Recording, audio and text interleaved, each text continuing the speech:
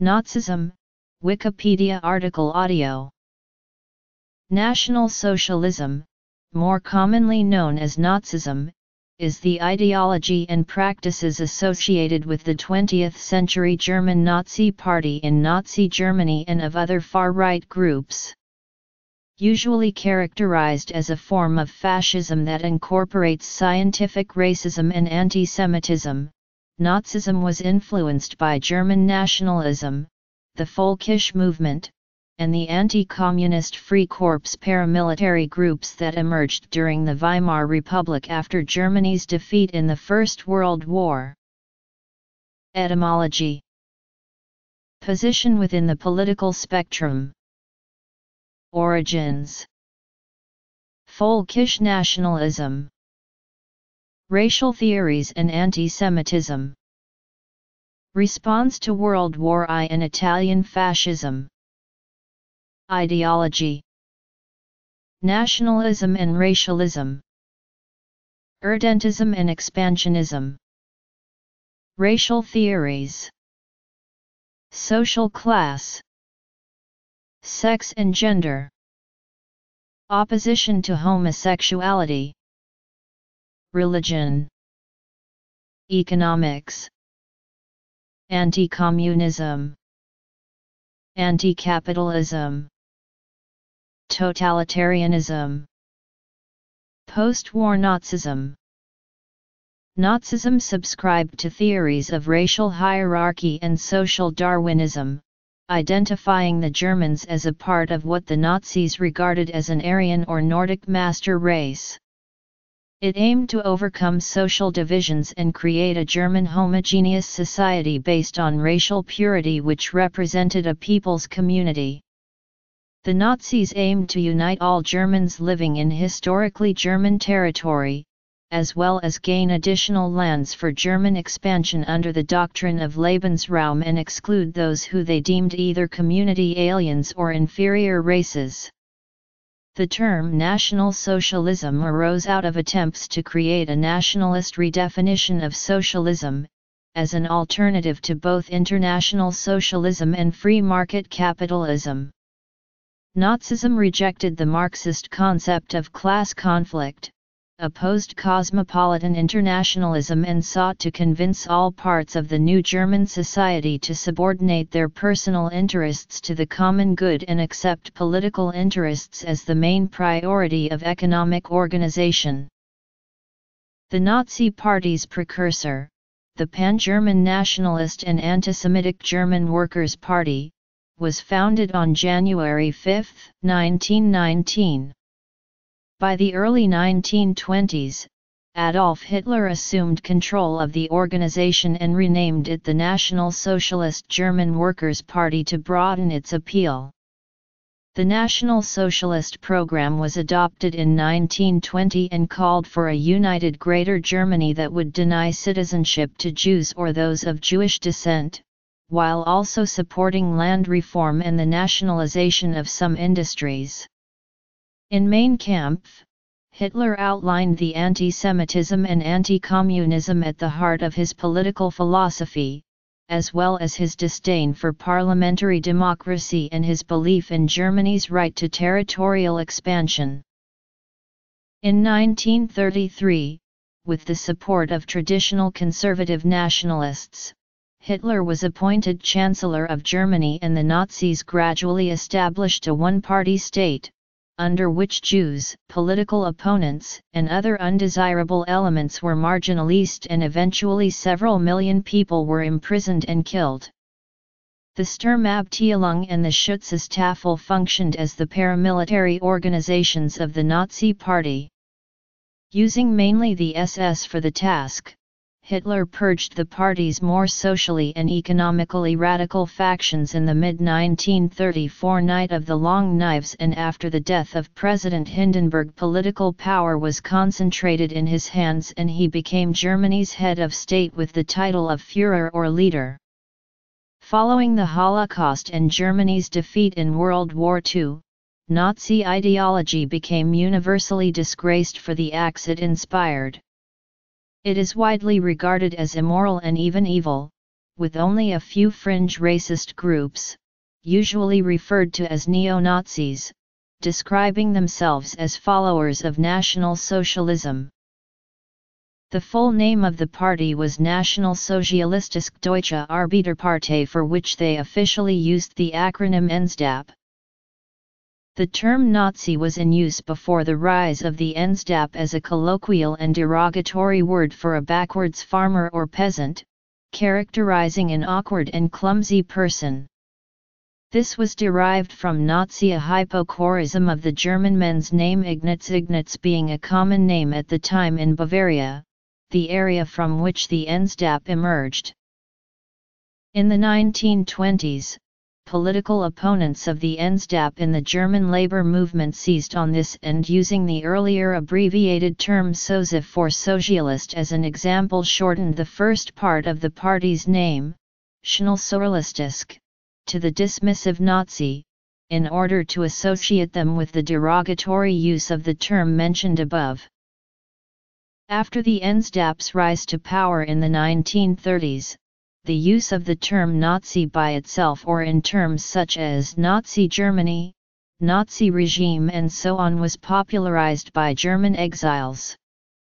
From them, the term spread into other languages and it was eventually brought back into Germany after World War II.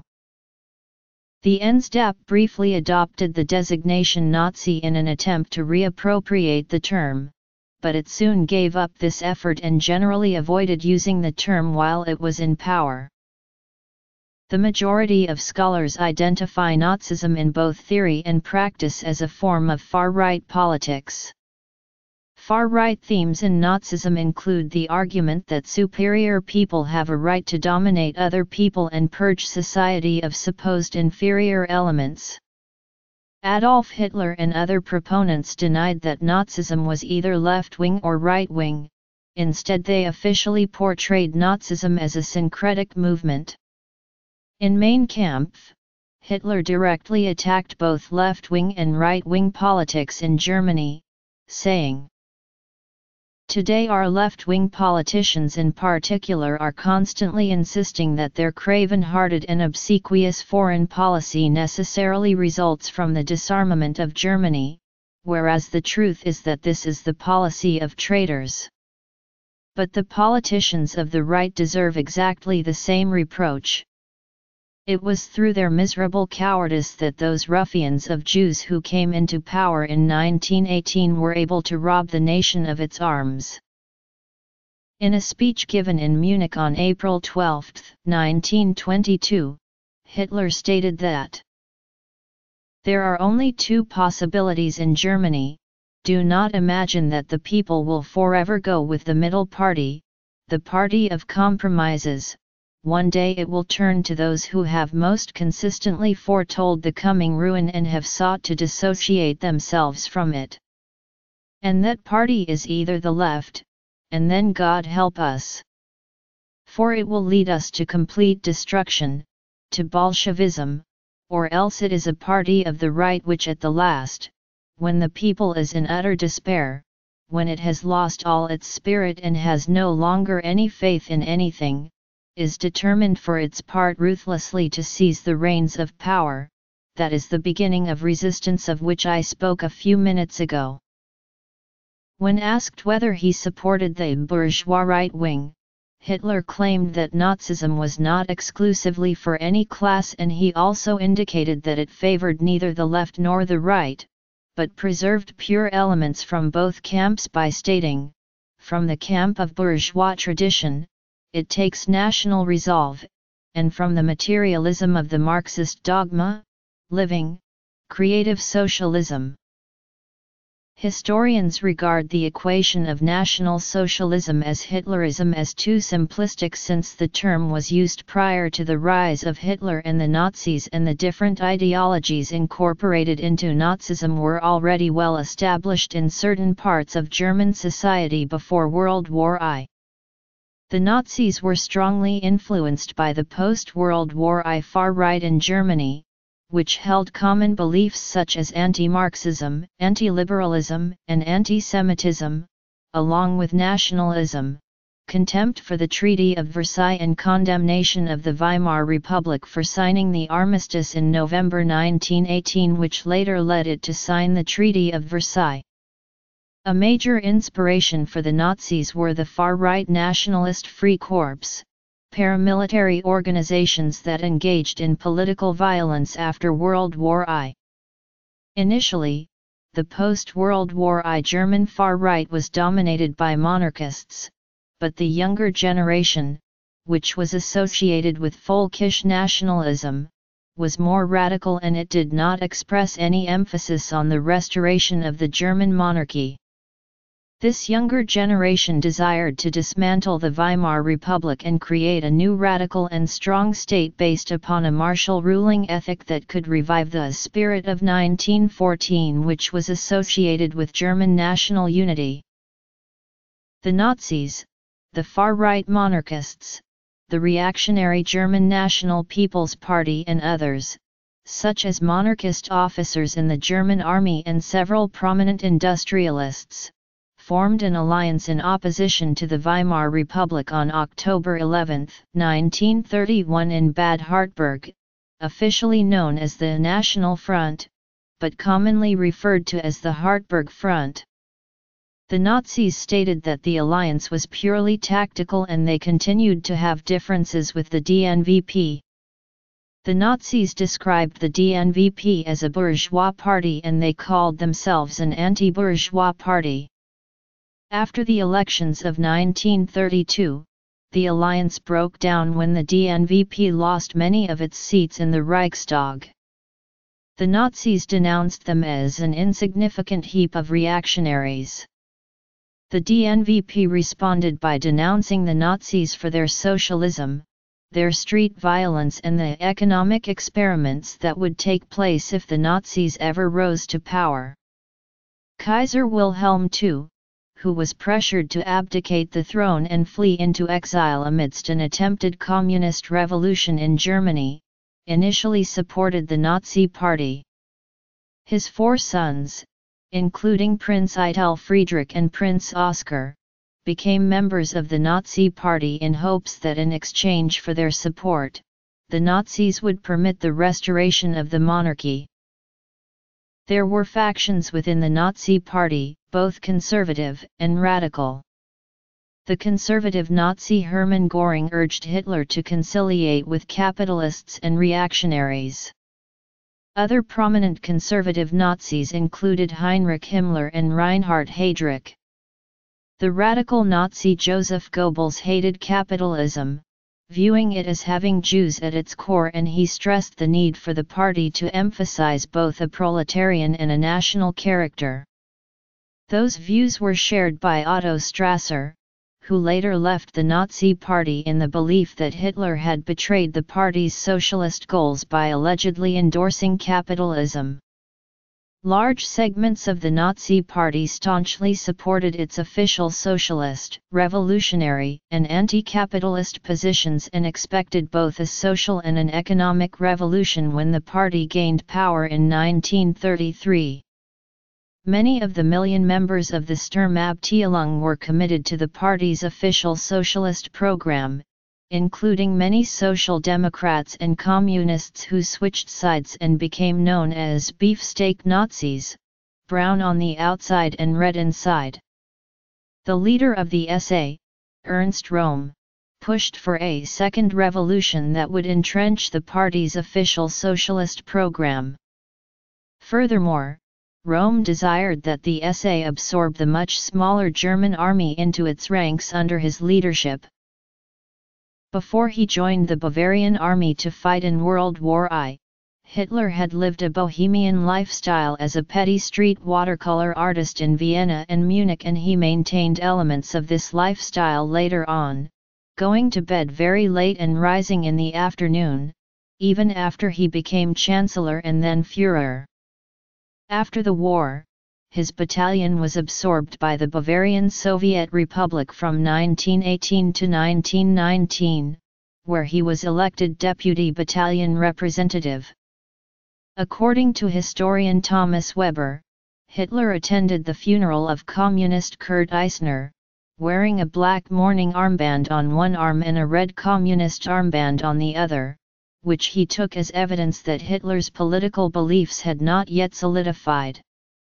In Mein Kampf, Hitler never mentioned any service with the Bavarian Soviet Republic, and he stated that he became an anti-Semite in 1913 during his years in Vienna.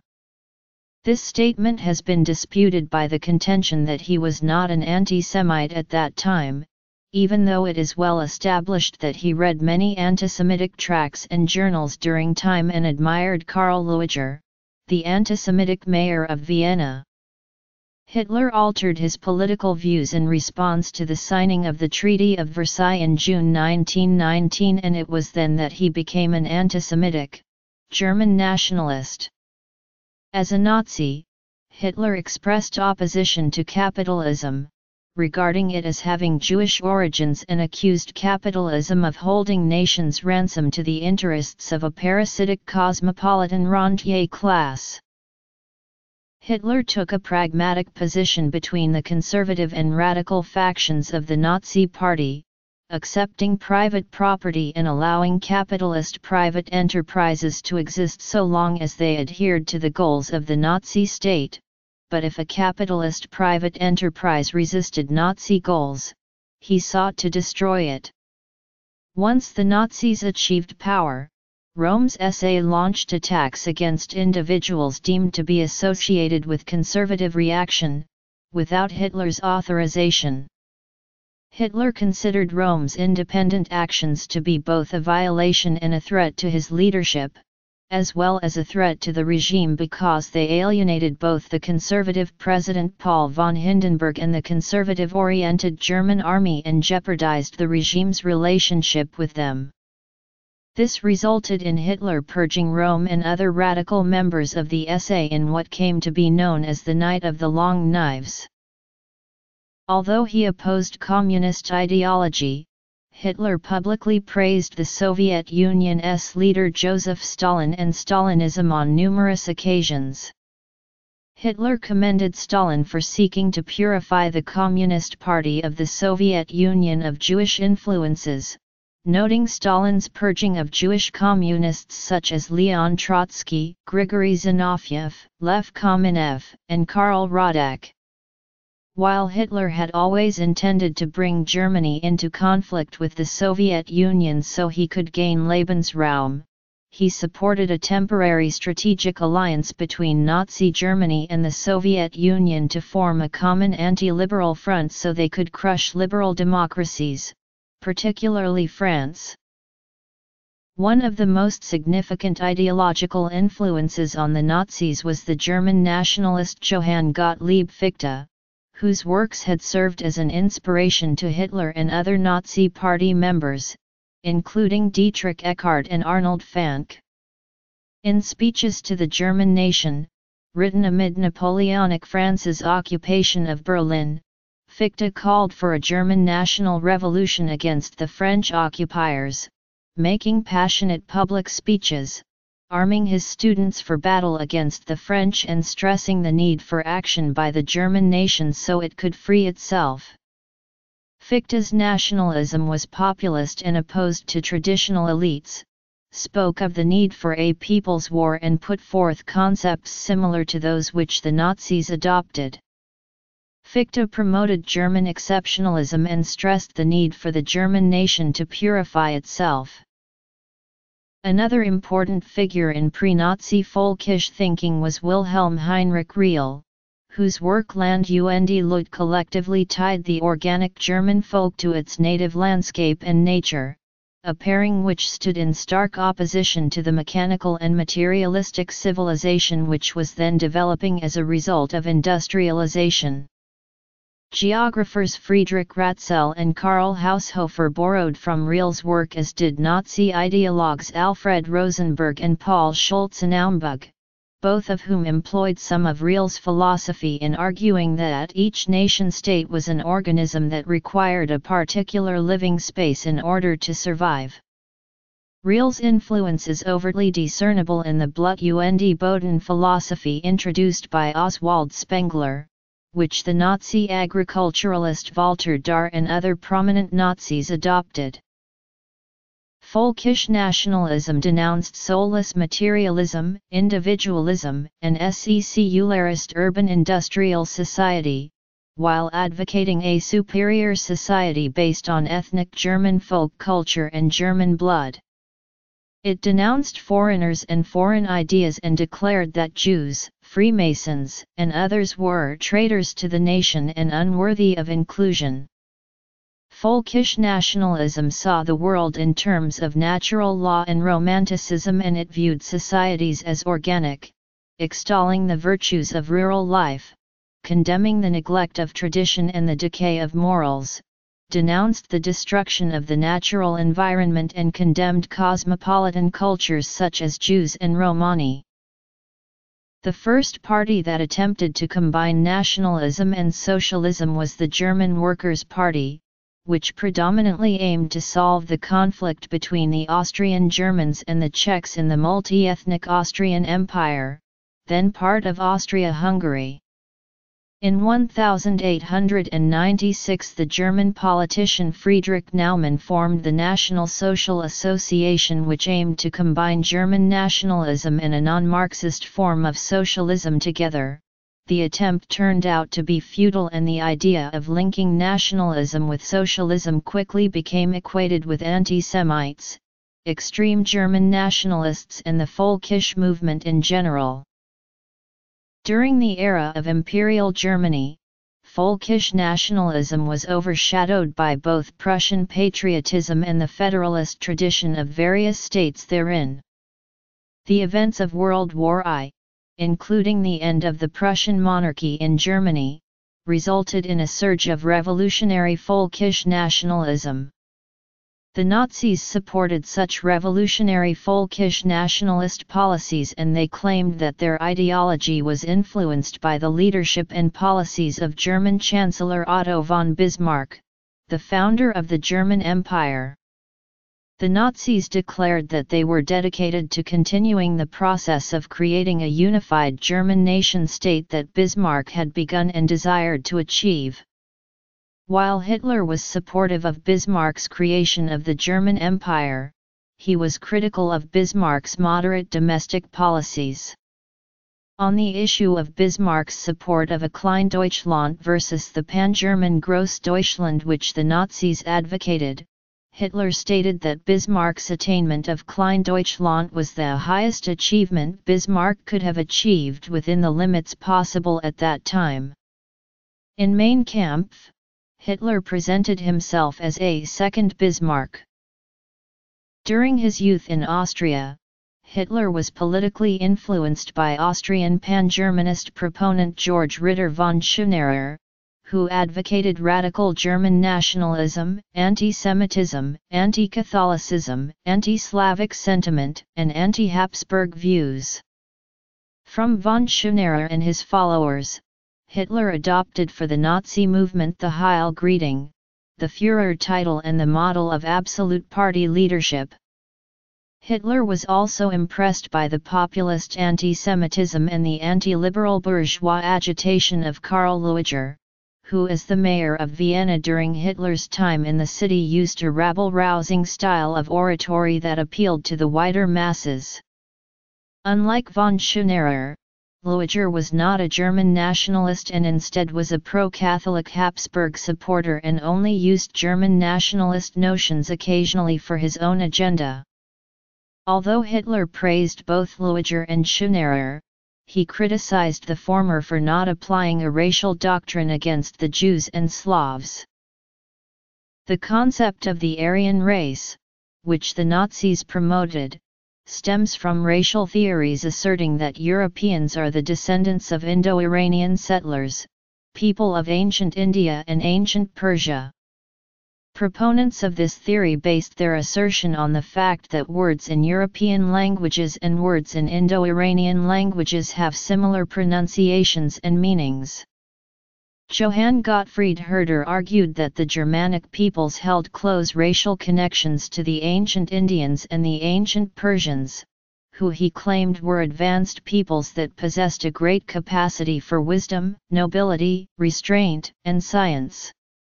Contemporaries of Herder used the concept of the Aryan race to draw a distinction between what they deemed to be high and noble Aryan culture versus that of parasitic Semitic culture.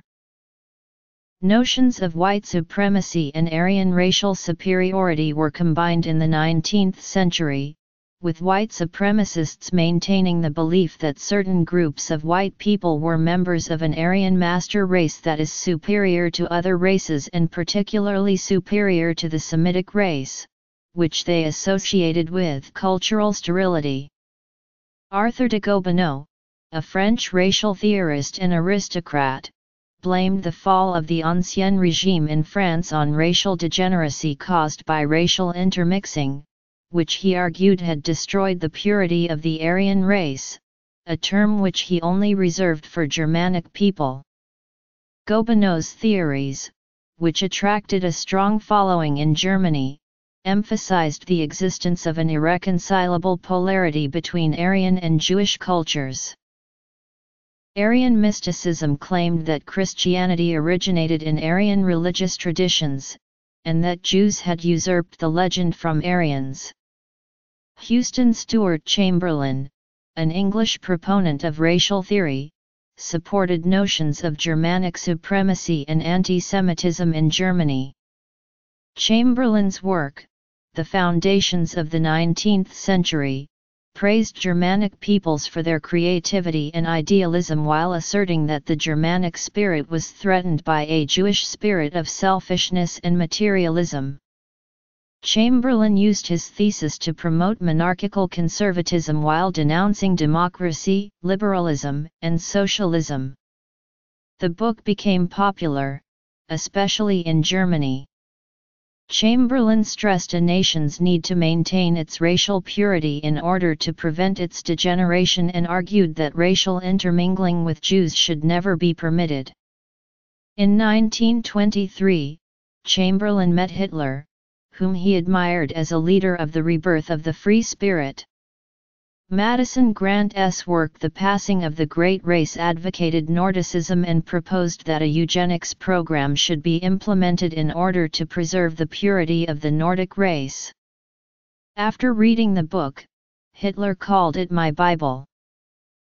In Germany, the belief that Jews were economically exploiting Germans became prominent due to the ascendancy of many wealthy Jews into prominent positions upon the unification of Germany in 1871. Empirical evidence demonstrates that from 1871 to the early 20th century, German Jews were overrepresented in Germany's upper and middle classes while they were underrepresented in Germany's lower classes, particularly in the fields of agricultural and industrial labor. German Jewish financiers and bankers played a key role in fostering Germany's economic growth from 1871 to 1913, and they benefited enormously from this boom. In 1908, amongst the 29 wealthiest German families with aggregate fortunes of up to 55 million marks at the time, 5 were Jewish and the Rothschilds were the second wealthiest German family.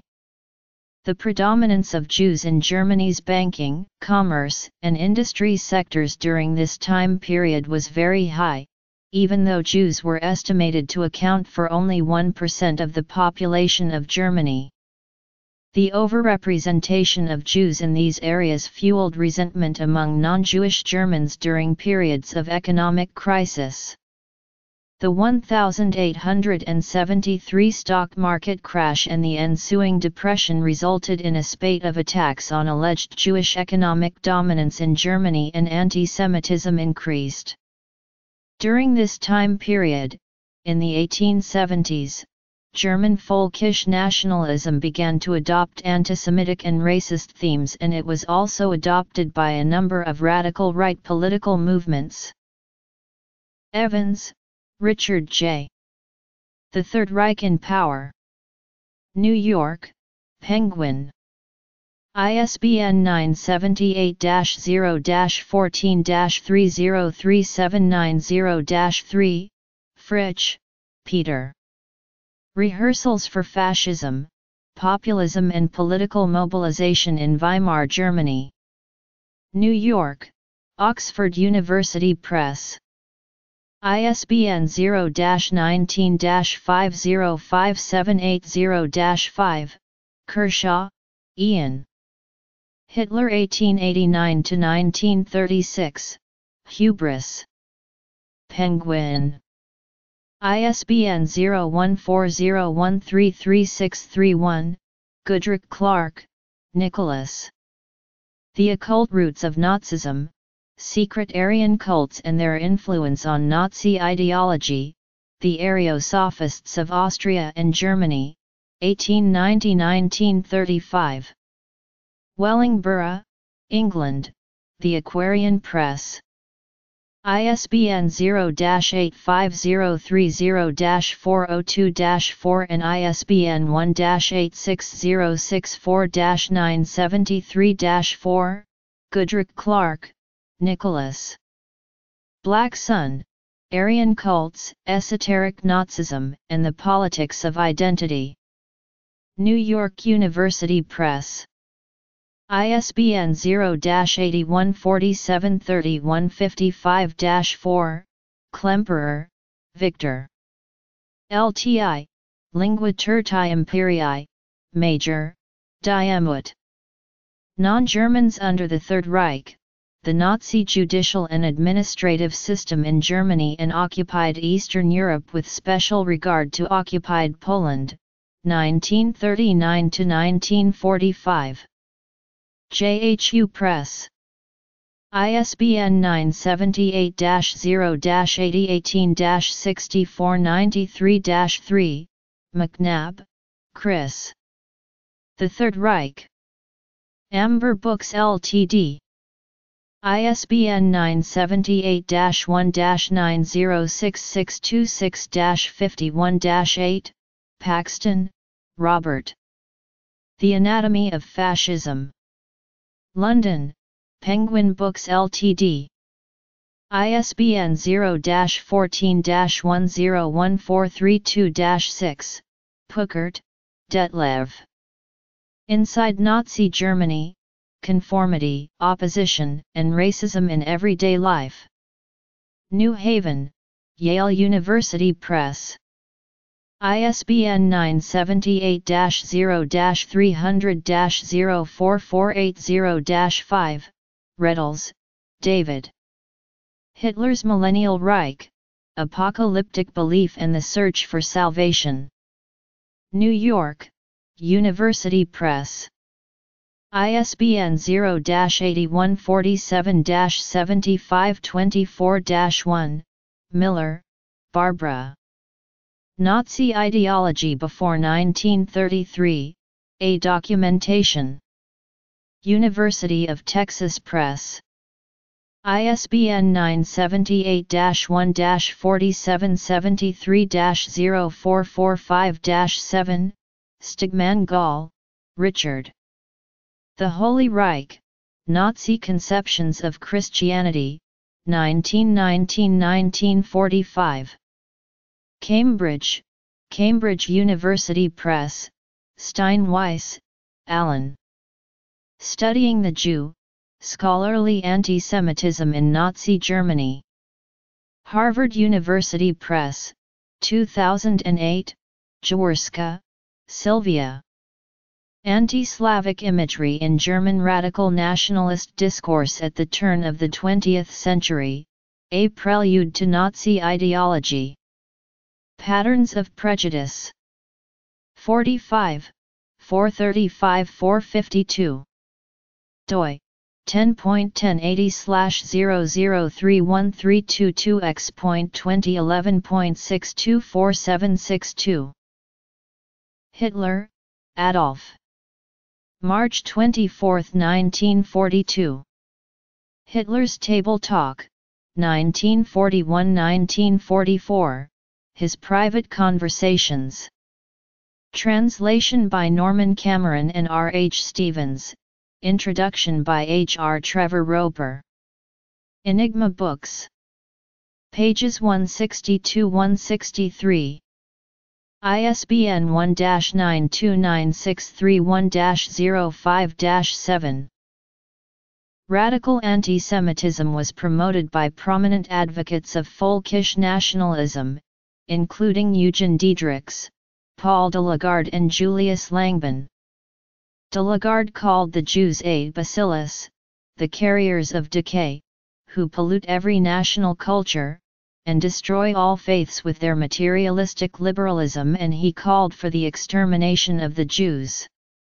Langben called for a war of annihilation against the Jews, and his genocidal policies were published by the Nazis and given to soldiers on the front during World War II. One anti-Semitic ideologue of the period, Friedrich Lang, even used the term National Socialism to describe his own anti-capitalist take on the folkish nationalist template. Johann Gottlieb Fichte accused Jews in Germany of having been and inevitably of continuing to be a state within a state that threatened German national unity. Fichte promoted two options in order to address this, his first one being the creation of a Jewish state in Palestine so the Jews could be impelled to leave Europe. His second option was violence against Jews, and he said that the goal of the violence would be to cut off all their heads in one night, and set new ones on their shoulders, which should not contain a single Jewish idea. The Protocols of the Elders of Zion is an anti-Semitic forgery created by the Secret Service of the Russian Empire, the Okhrana. Many anti-Semites believed it was real and thus became widely popular after World War I. The protocols claimed that there was a secret international Jewish conspiracy to take over the world. Hitler had been introduced to the protocols by Alfred Rosenberg, and from 1920 onwards he focused his attacks by claiming that Judaism and Marxism were directly connected, that Jews and Bolsheviks were one and the same, and that Marxism was a Jewish ideology. This became known as Jewish Bolshevism. Hitler believed that the protocols were authentic. Prior to the Nazi ascension to power, Hitler often blamed moral degradation on Rassenskanda, a way to assure his followers of his continuing anti-Semitism, which had been toned down for popular consumption. Prior to the induction of the Nuremberg race laws in 1935 by the Nazis, many German nationalists such as Roland Freiler strongly supported laws to ban Rassenskanda between Aryans and Jews as racial treason. Even before the laws were officially passed, the Nazis banned sexual relations and marriages between party members and Jews. Party members found guilty of Rassenskanda were severely punished. Some party members were even sentenced to death. The Nazis claimed that Bismarck was unable to complete German national unification because Jews had infiltrated the German parliament, and they claimed that their abolition of parliament had ended this obstacle to unification. Using the stab-in-the-back myth, the Nazis accused Jews and other populations who it considered non-German of possessing extranational loyalties, thereby exacerbating German anti-Semitism about the Judenfrage, the far-right political canard which was popular when the ethnic folkish movement and its politics of romantic nationalism for establishing a Großdeutschland was strong. Nazism's racial policy positions may have developed from the views of important biologists of the 19th century, including French biologist Jean-Baptiste Lamarck, through Ernst Haeckel's idealist version of Lamarckism, and the father of genetics, German botanist Gregor Mendel. However, Haeckel's works were later condemned and banned from bookshops and libraries by the Nazis as inappropriate for National Socialist formation and education in the Third Reich. This may have been because of his monist atheistic, materialist philosophy, which the Nazis disliked. Unlike Darwinian theory, Lamarckian theory officially ranked races in a hierarchy of evolution from apes, while Darwinian theory did not grade races in a hierarchy of higher or lower evolution from apes, but simply stated that all humans as a whole had progressed in their evolution from apes. Many Lamarckians viewed lower races as having been exposed to debilitating conditions for too long for any significant improvement of their condition to take place in the near future. Haeckel utilized Lamarckian theory to describe the existence of interracial struggle and put races on a hierarchy of evolution, ranging from wholly human to subhuman. Mendelian inheritance, or Mendelism, was supported by the Nazis, as well as by mainstream eugenicists of the time. The Mendelian theory of inheritance declared that genetic traits and attributes were passed from one generation to another. Eugenicists used Mendelian inheritance theory to demonstrate the transfer of biological illness and impairments from parents to children, including mental disability, whereas others also utilized Mendelian theory to demonstrate the inheritance of social traits, with racialists claiming a racial nature behind certain general traits such as inventiveness or criminal behavior. During World War I, German sociologist Johann Plenge spoke of the rise of a National Socialism in Germany within what he termed the ideas of 1914 that were a declaration of war against the ideas of 1789.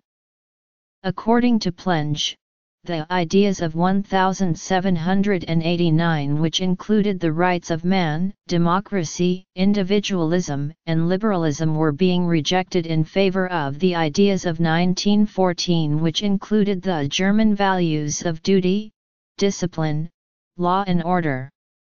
Plenge believed that ethnic solidarity would replace class division and that racial comrades would unite to create a socialist society in the struggle of proletarian Germany against capitalist Britain.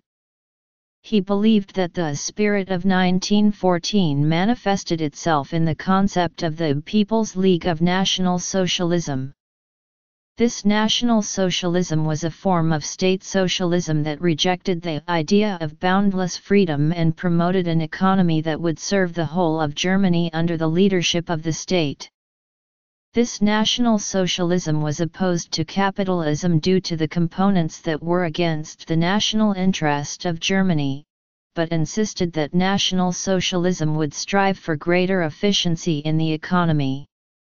Plenge advocated an authoritarian, rational ruling elite to develop National Socialism through a hierarchical technocratic state. Plenge's ideas formed the basis of Nazism. Oswald Spengler, a German cultural philosopher, was a major influence on Nazism, although after 1933 he became alienated from Nazism and was later condemned by the Nazis for criticizing Adolf Hitler. Spengler's conception of National Socialism and a number of his political views were shared by the Nazis and the conservative revolutionary movement. Spengler's views were also popular amongst Italian fascists, including Benito Mussolini. Spengler's book The Decline of the West, written during the final months of World War I, addressed the supposed decadence of modern European civilization, which he claimed was caused by atomizing and irreligious individualization and cosmopolitanism. Spengler's major thesis was that a law of historical development of cultures existed involving a cycle of birth, maturity, aging, and death when it reaches its final form of civilization. Upon reaching the point of civilization, a culture will lose its creative capacity and succumb to decadence until the emergence of barbarians creates a new epoch. Spengler considered the Western world as having succumbed to decadence of intellect, money, cosmopolitan urban life, irreligious life, atomized individualization, and believed that it was at the end of its biological and spiritual fertility. He believed that the young German nation as an imperial power would inherit the legacy of ancient Rome, lead a restoration of value in blood and instinct, while the ideals of rationalism would be revealed as absurd. Spengler's notions of Prussian socialism as described in his book Prusentum und Sozialismus influenced Nazism and the conservative revolutionary movement. Spengler wrote, "The meaning of socialism is that life is controlled not by the opposition between rich and poor, but by the rank that achievement and talent bestow. That is our freedom, freedom from the economic despotism of the individual." Spengler adopted the anti-English ideas addressed by Plenge and Sombart during World War I that condemned English liberalism and English parliamentarianism while advocating a national socialism that was free from Marxism and that would connect the individual to the state through corporatist organization. Spengler claimed that socialistic Prussian characteristics existed across Germany, including creativity, discipline, concern for the greater good, productivity, and self-sacrifice.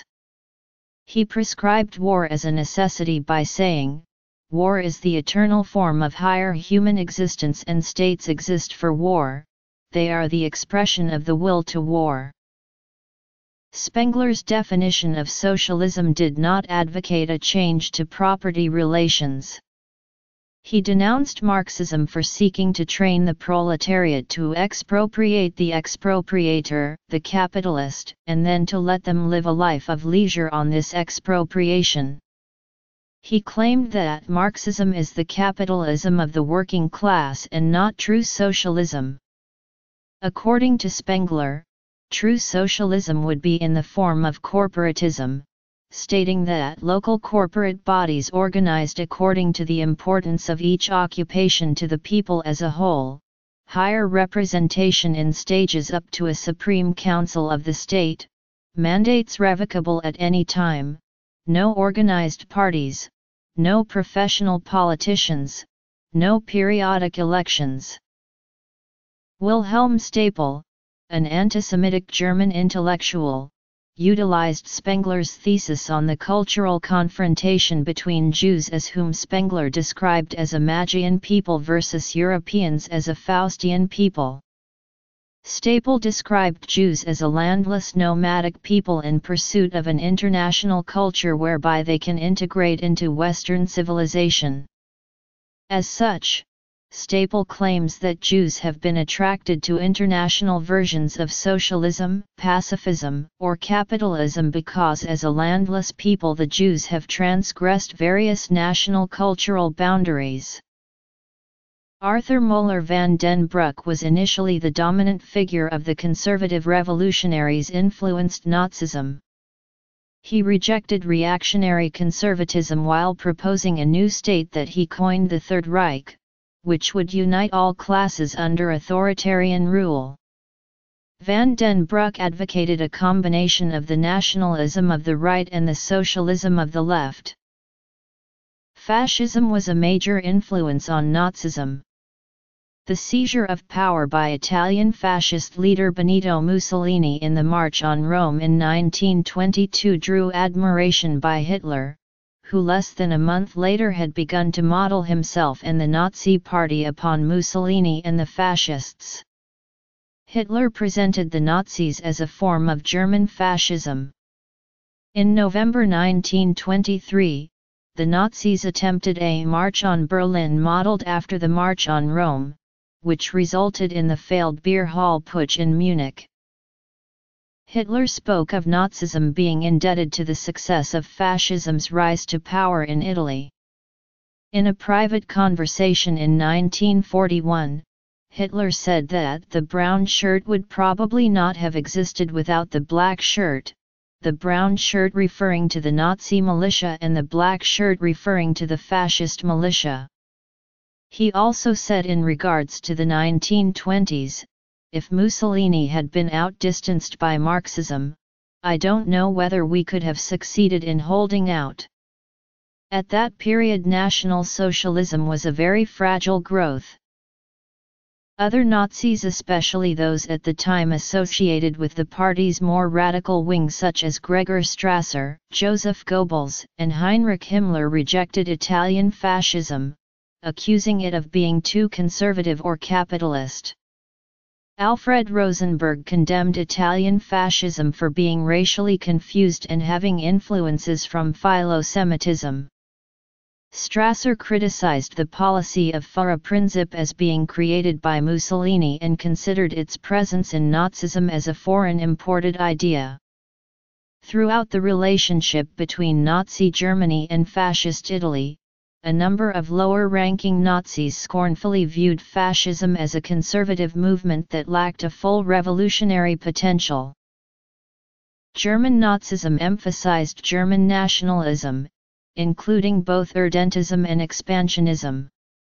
Nazism held racial theories based upon the belief of the existence of an Aryan master race that was superior to all other races. The Nazis emphasized the existence of racial conflict between the Aryan race and others, particularly Jews, whom the Nazis viewed as a mixed race that had infiltrated multiple societies and was responsible for exploitation and repression of the Aryan race. The Nazis also categorized Slavs as Untermensch. The German Nazi Party supported German irredentist claims to Austria, Alsace-Lorraine, the region now known as the Czech Republic and the territory known since 1919 as the Polish Corridor. A major policy of the German Nazi Party was Lebensraum for the German nation, based on claims that Germany after World War I was facing an overpopulation crisis and that expansion was needed to end the country's overpopulation within existing confined territory, and provide resources necessary to its people's well-being. Since the 1920s, the Nazi Party publicly promoted the expansion of Germany into territories held by the Soviet Union. In Mein Kampf, Hitler stated that Lebensraum would be acquired in Eastern Europe, especially Russia.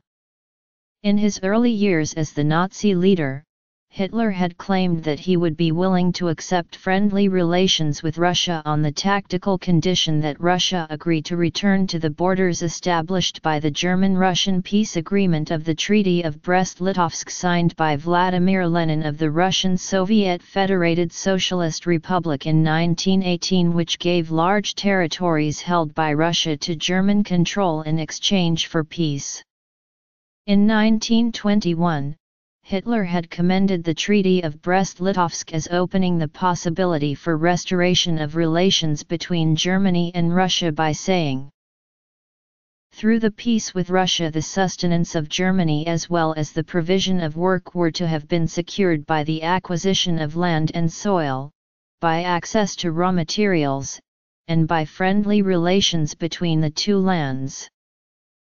From 1921 to 1922, Hitler evoked rhetoric of both the achievement of Lebensraum involving the acceptance of a territorially reduced Russia as well as supporting Russian nationals in overthrowing the Bolshevik government and establishing a new Russian government. Hitler's attitudes changed by the end of 1922, in which he then supported an alliance of Germany with Britain to destroy Russia. Hitler later declared how far he intended to expand Germany into Russia. Asia, what a disquieting reservoir of men. The safety of Europe will not be assured until we have driven Asia back behind the Urals. No organized Russian state must be allowed to exist west of that line. Policy for Lebensraum planned mass expansion of Germany's borders to eastwards of the Ural Mountains. Hitler planned for the surplus Russian population living west of the Urals to be deported to the east of the Urals. In its racial categorization, Nazism viewed what it called the Aryan race as the master race of the world, a race that was superior to all other races. It viewed Aryans as being in racial conflict with a mixed-race people, the Jews, whom the Nazis identified as a dangerous enemy of the Aryans. It also viewed a number of other peoples as dangerous to the well-being of the Aryan race. In order to preserve the perceived racial purity of the Aryan race, a set of race laws was introduced in 1935 which came to be known as the Nuremberg Laws. At first these laws only prevented sexual relations and marriages between Germans and Jews, but they were later extended to the Gypsies, Negroes, and their bastard offspring, who were described by the Nazis as people of alien blood. Such relations between Aryans and non-Aryans were now punishable under the race laws as Rassenskande or race defilement. After the war began, the race defilement law was extended to include all foreigners. At the bottom of the racial scale of non-Aryans were Jews, Romanis, Slavs, and blacks. To maintain the purity and strength of the Aryan race, the Nazis eventually sought to exterminate Jews, Romani, Slavs, and the physically and mentally disabled. Other groups deemed degenerate and asocial who were not targeted for extermination, but were subjected to exclusionary treatment by the Nazi state, included homosexuals, blacks, Jehovah's Witnesses, and political opponents. One of Hitler's ambitions at the start of the war was to exterminate, expel, or enslave most or all Slavs from Central and Eastern Europe in order to acquire living space for German settlers. A Nazi-era school textbook for German students entitled Heredity and Racial Biology for Students written by Jacob Graf described to students the Nazi conception of the Aryan race in a section titled The Aryan, the Creative Force in Human History.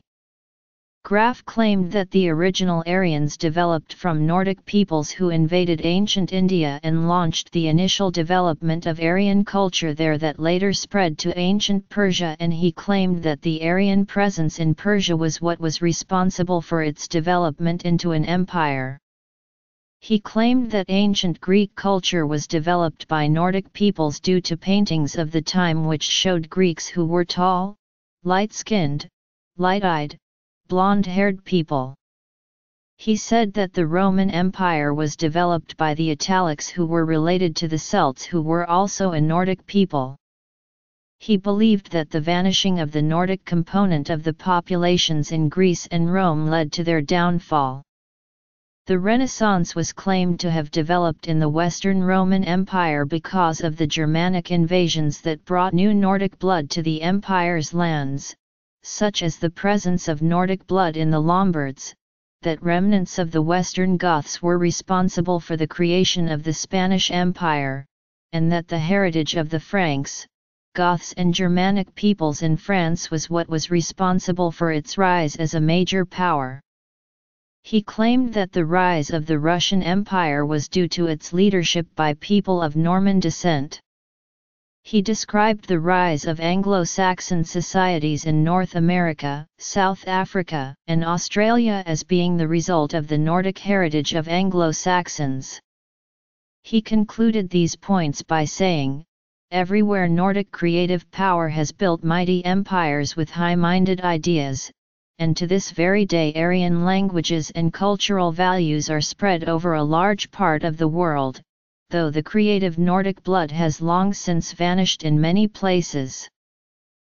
In Nazi Germany, the idea of creating a master race resulted in efforts to purify the Deutsche folk through eugenics, and its culmination was the compulsory sterilization or the involuntary euthanasia of physically or mentally disabled people. After World War II, the euthanasia program was named Action T4.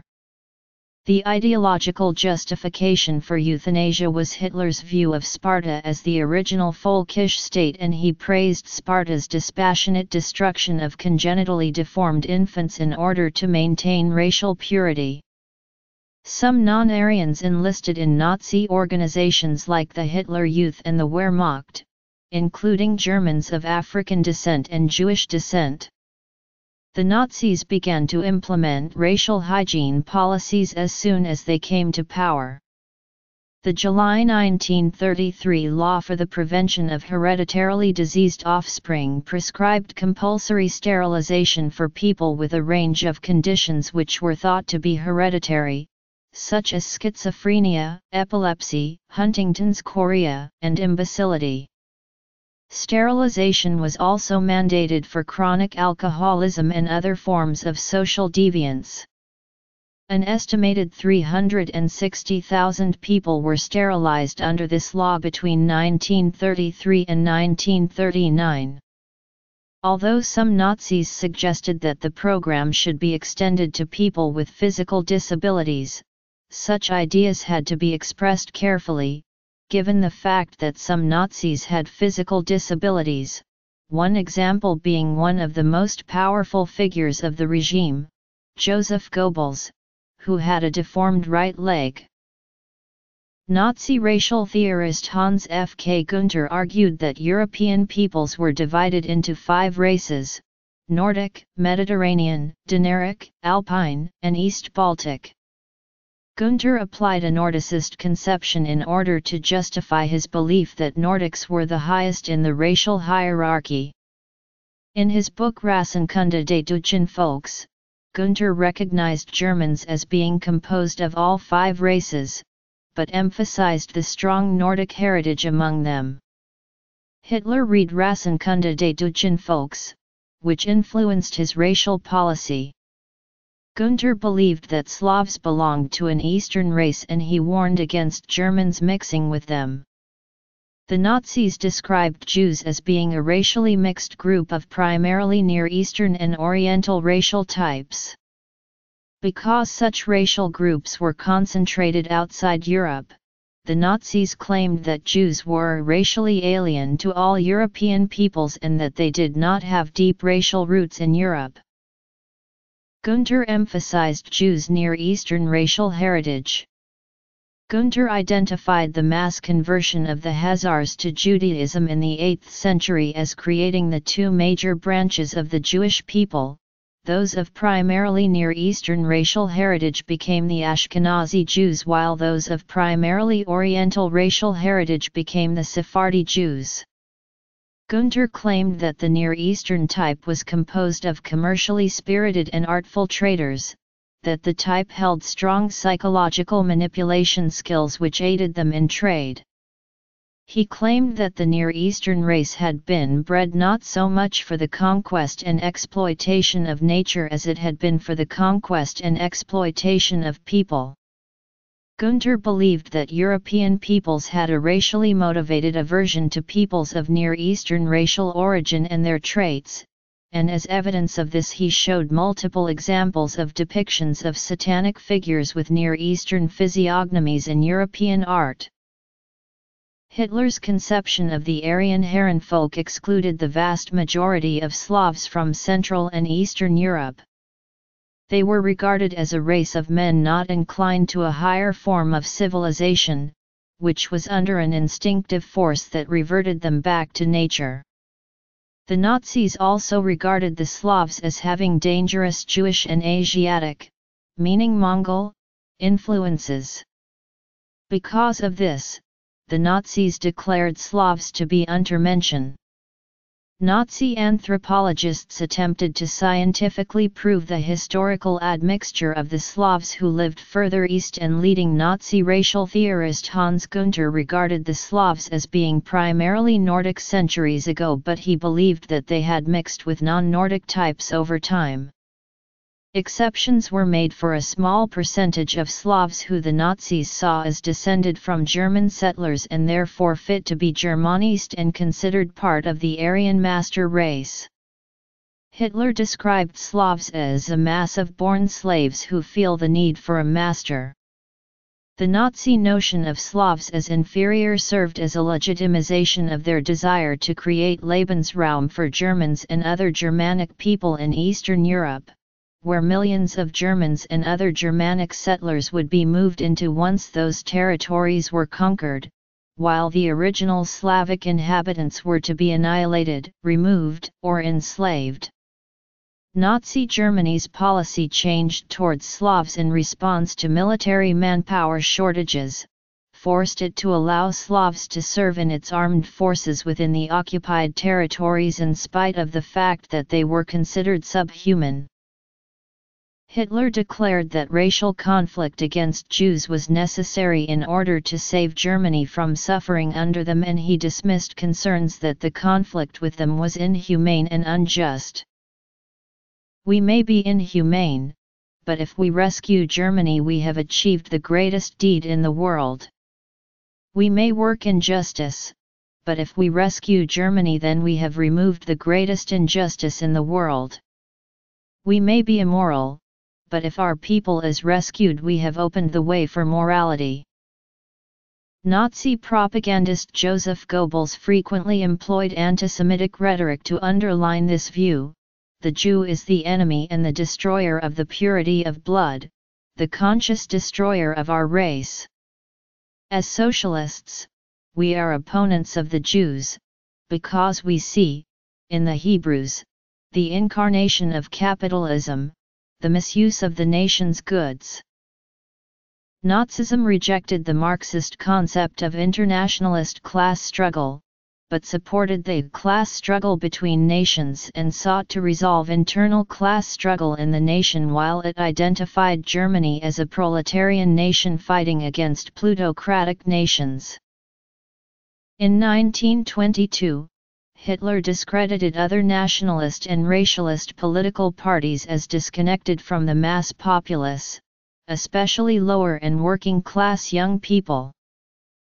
The racialists were not capable of drawing the practical conclusions from correct theoretical judgments, especially in the Jewish question.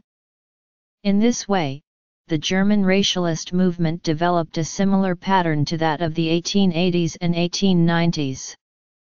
As in those days, its leadership gradually fell into the hands of highly honorable, but fantastically naive men of learning, professors, district councillors, schoolmasters, and lawyers, in short a bourgeois, idealistic, and refined class. It lacked the warm breath of the nation's youthful vigor. The Nazi Party had many working-class supporters and members and a strong appeal to the middle class. The financial collapse of the white-collar middle class of the 1920s figures much in their strong support of Nazism. In the poor country that was the Weimar Republic of the early 1930s, the Nazi Party realized their socialist policies with food and shelter for the unemployed and the homeless, who were later recruited into the Brown Schutzturmabteilung. Nazi ideology advocated excluding women from political involvement and confining them to the spheres of Kinder, Cookie, Kirche. Many women enthusiastically supported the regime, but formed their own internal hierarchies. Hitler's own opinion on the matter of women in Nazi Germany was that while other eras of German history had experienced the development and liberation of the female mind, the National Socialist goal was essentially singular in that it wished for them to produce a child. Based on this theme, Hitler once remarked about women that with every child that she brings into the world, she fights her battle for the nation. The man stands up for the folk, exactly as the woman stands up for the family.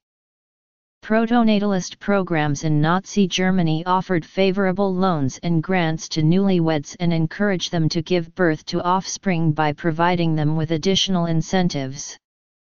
Contraception was discouraged for racially valuable women in Nazi Germany, and abortion was forbidden by strict legal mandates, including prison sentences for women who sought them as well as prison sentences for doctors who performed them, whereas abortion for racially undesirable persons was encouraged.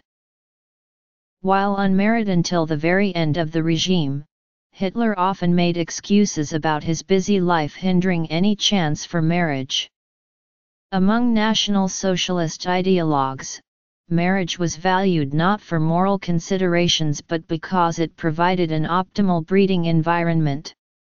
Reichsführer SS Heinrich Himmler reportedly told a confidant that when he established the Lebensborn program, an organization that would dramatically increase the birth rate of Aryan children through extramarital relations between women classified as racially pure and their male equals, he had only the purest male conception assistance in mind. Since the Nazis extended the Rassenskandal law to all foreigners at the beginning of the war, pamphlets were issued to German women which ordered them to avoid sexual relations with foreign workers who were brought to Germany, and the pamphlets also ordered German women to view these same foreign workers as a danger to their blood. Although the law was applicable to both genders, German women were punished more severely for having sexual relations with foreign forced laborers in Germany. The Nazis issued the Polish decrees on March 8, 1940, which contained regulations concerning the Polish forced laborers who were brought to Germany during World War II. One of the regulations stated that any Pole who has sexual relations with a German man or woman, or approaches them in any other improper manner, will be punished by death. After the decrees were enacted, Himmler stated, "Fellow Germans who engage in sexual relations with male or female civil workers of the Polish nationality, commit other immoral acts or engage in love affairs shall be arrested immediately." The Nazis later issued similar regulations against the Eastern workers, including the imposition of the death penalty if they engaged in sexual relations with German persons. Heydrich issued a decree on February 20, 1942, which declared that sexual intercourse between a German woman and a Russian worker or prisoner of war would result in the Russian man being punished with the death penalty. Another decree issued by Himmler on December 7, 1942 stated that any unauthorized sexual intercourse would result in the death penalty. Because the law for the protection of German blood and German honor did not permit capital punishment for race defilement, special courts were convened in order to allow the death penalty to be imposed in some cases.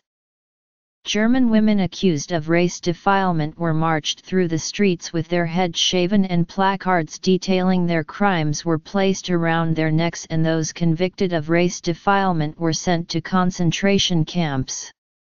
When Himmler reportedly asked Hitler what the punishment should be for German girls and German women who were found guilty of race defilement with prisoners of war, he ordered that every POW who has relations with a German girl or a German would be shot, and the German woman should be publicly humiliated by having her hair shorn and being sent to a concentration camp.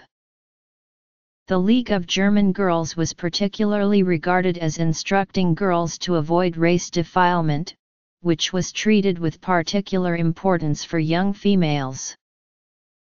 After the Night of the Long Knives, Hitler promoted Himmler and the SS, who then zealously suppressed homosexuality by saying, "We must exterminate these people root and branch, the homosexual must be eliminated." In 1936, Himmler established the Reichszentrale zur Bekämpfung der Homosexualität und Abtreibung. The Nazi regime incarcerated some 100,000 homosexuals during the 1930s. As concentration camp prisoners, homosexual men were forced to wear pink triangle badges. Nazi ideology still viewed German men who were gay as a part of the Aryan master race, but the Nazi regime attempted to force them into sexual and social conformity. Homosexuals were viewed as failing in their duty to procreate and reproduce for the Aryan nation. Gay men who would not change or feign a change in their sexual orientation were sent to concentration camps under the Extermination Through Work campaign. The Nazi Party program of 1920 guaranteed freedom for all religious denominations which were not hostile to the state, and it also endorsed positive Christianity in order to combat the Jewish materialist spirit. Positive Christianity was a modified version of Christianity which emphasized racial purity and nationalism. The Nazis were aided by theologians such as Ernst Bergmann. In his work Die 25 Thesen der Deutschreligion, Bergmann held the view that the Old Testament of the Bible was inaccurate along with portions of the New Testament, claimed that Jesus was not a Jew but was instead of Aryan origin, and he also claimed that Adolf Hitler was the new Messiah. Hitler denounced the Old Testament as Satan's Bible, and utilizing components of the New Testament he attempted to prove that Jesus was both an Aryan and an anti-Semite by citing passages such as John 8:44, where he noted that Jesus is yelling at the Jews, as well as saying to them, "Your father is the devil," and the cleansing of the temple, which describes Jesus' whipping of the children of the devil. Hitler claimed that the New Testament included distortions by Paul the Apostle, who Hitler described as a mass murderer turned saint. In their propaganda, the Nazis utilized the writings of Martin Luther, the founder of Protestantism. They publicly displayed an original edition of Luther's On the Jews and Their Lies during the annual Nuremberg rallies. The Nazis endorsed the pro-Nazi Protestant German Christians organization. The Nazis were initially very hostile to Catholics because most Catholics supported the German Center Party. Catholics opposed the Nazis' promotion of compulsory sterilization of those whom they deemed inferior, and the Catholic Church forbade its members to vote for the Nazis. In 1933, extensive Nazi violence occurred against Catholics due to their association with the Center Party and their opposition to the Nazi regime's sterilization laws. The Nazis demanded that Catholics declare their loyalty to the German state. In their propaganda, the Nazis used elements of Germany's Catholic history, in particular the German Catholic Teutonic Knights and their campaigns in Eastern Europe. The Nazis identified them as sentinels in the East against Slavic chaos, though beyond that symbolism, the influence of the Teutonic Knights on Nazism was limited.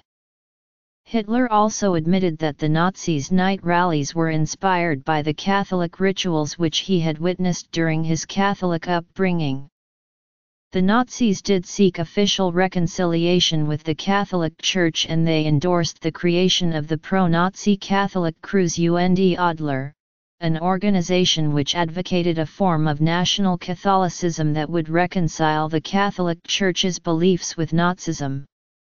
On July 20, 1933, a concordat was signed between Nazi Germany and the Catholic Church, which in exchange for acceptance of the Catholic Church in Germany required German Catholics to be loyal to the German state. The Catholic Church then ended its ban on members supporting the Nazi Party. Historian Michael Burley claims that Nazism used Christianity for political purposes, but such use required that fundamental tenets were stripped out, but the remaining diffuse religious emotionality had its uses. Burley claims that Nazism's conception of spirituality was self-consciously pagan and primitive. However, historian Roger Griffin rejects the claim that Nazism was primarily pagan, noting that although there were some influential neo-paganists in the Nazi Party, such as Heinrich Himmler and Alfred Rosenberg, they represented a minority and their views did not influence Nazi ideology beyond its use for symbolism. It is noted that Hitler denounced Germanic paganism in Mein Kampf and condemned Rosenberg's and Himmler's paganism as nonsense. Generally speaking, Nazi theorists and politicians blamed Germany's previous economic failures on political causes like the influence of Marxism on the workforce, the sinister and exploitative machinations of what they called international Jewry, and the vindictiveness of the Western political leaders' war reparation demands. Instead of traditional economic incentives, the Nazis offered solutions of a political nature, such as the elimination of organized labor groups, rearmament, and biological politics. Various work programs designed to establish full employment for the German population were instituted once the Nazis seized full national power. Hitler encouraged nationally supported projects like the construction of the Autobahn, the introduction of an affordable people's car, and later the Nazis bolstered the economy through the business and employment generated by military rearmament. Not only did the Nazis benefit early in the regime's existence from the first post-depression economic upswing, their public works projects, job procurement program, and subsidized home repair program reduced unemployment by as much as 40% in 1 year, a development which tempered the unfavorable psychological climate caused by the earlier economic crisis and encouraged Germans to march in step with the regime. To protect the German people and currency from volatile market forces, the Nazis also promised social policies like a national labor service, state-provided health care, guaranteed pensions, and an agrarian settlement program. Agrarian policies were particularly important to the Nazis since they corresponded not just to the economy but to their geopolitical conception of Lebensraum as well. For Hitler, the acquisition of land and soil was requisite in molding the German economy. To tie farmers to their land, selling agricultural land was prohibited. Farm ownership was nominally private, but business monopoly rights were granted to marketing boards to control production and prices with a quota system. The Hereditary Farm Law of 1933 established a cartel structure under a government body known as the Reichsnährstand, which determined everything from what seeds and fertilizers were used to how land was inherited. The Nazis sought to gain support of workers by declaring May Day, a day celebrated by organized labor, to be a paid holiday, and held celebrations on May 1, 1933 to honor German workers. The Nazis stressed that Germany must honor its workers. The regime believed that the only way to avoid a repeat of the disaster of 1918 was to secure workers' support for the German government. The Nazis wanted all Germans take part in the May Day celebrations in the hope that this would help break down class hostility between workers and burghers. Songs in praise of labor and workers were played by state radio throughout May Day, as well as fireworks and an air show in Berlin. Hitler spoke of workers as patriots who had built Germany's industrial strength, had honorably served in the war, and claimed that they had been oppressed under economic liberalism. The Berliner Morgenpost, which had been strongly associated with the political left in the past, praised the regime's May Day celebrations. The Nazis continued social welfare policies initiated by the governments of the Weimar Republic and mobilized volunteers to assist those impoverished, racially worthy Germans through the National Socialist People's Welfare Chairman Erich Hilgenfeldt organization. This organization oversaw charitable activities, and became the largest civic organization in Nazi Germany. Successful efforts were made to get middle-class women involved in social work assisting large families. The winter relief campaigns acted as a ritual to generate public sympathy. Bonfires were made of school children's differently colored caps as symbolic of the abolition of class differences. Large celebrations and symbolism were used extensively to encourage those engaged in physical labor on behalf of Germany, with leading National Socialists often praising the honor of labor, which fostered a sense of community for the German people and promoted solidarity towards the Nazi cause. Hitler believed that private ownership was useful in that it encouraged creative competition and technical innovation, but insisted that it had to conform to national interests and be productive rather than parasitical. Private property rights were conditional upon the economic mode of use, and if it did not advance Nazi economic goals, then the state could nationalize it. Although the Nazis privatized public properties and public services, they also increased economic state control. Under Nazi economics, free competition and self-regulating markets diminished, but Hitler's social Darwinist beliefs made him reluctant to entirely disregard business competition and private property as economic engines. Hitler primarily viewed the German economy as an instrument of power and believed the economy was not just about creating wealth and technical progress so as to improve the quality of life for a nation's citizenry.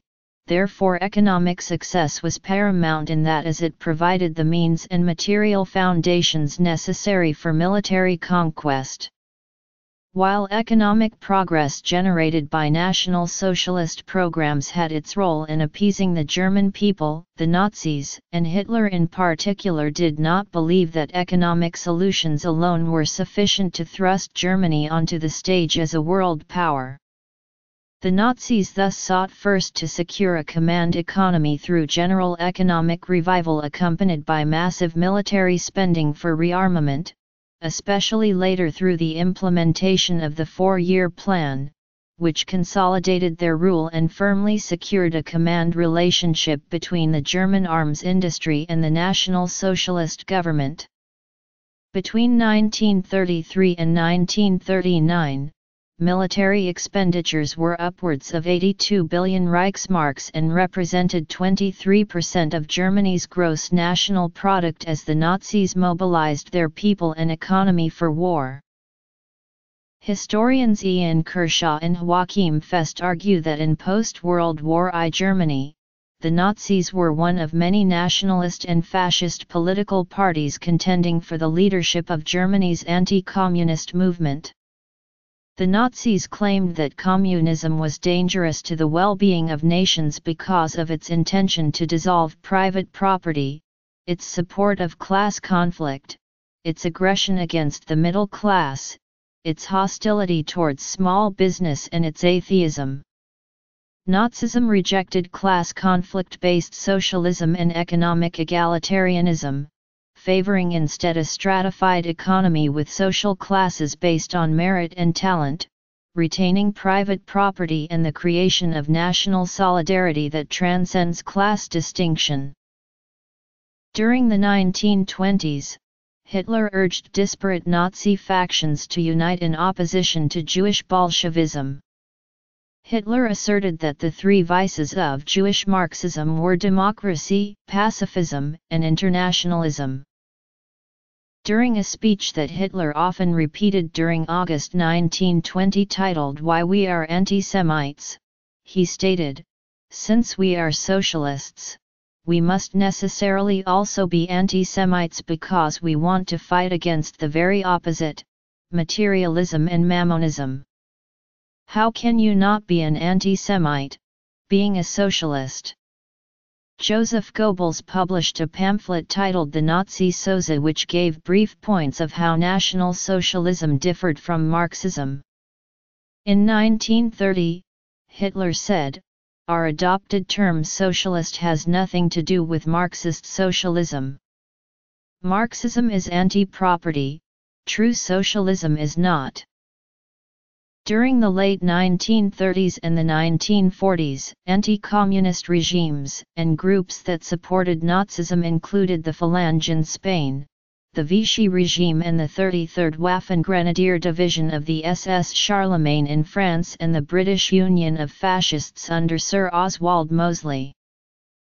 The Nazis argued that capitalism damages nations due to international finance, the economic dominance of big business and Jewish influences. Nazi propaganda posters in working-class districts emphasized anti-capitalism, such as one that said, "The maintenance of a rotten industrial system has nothing to do with nationalism. I can love Germany and hate capitalism."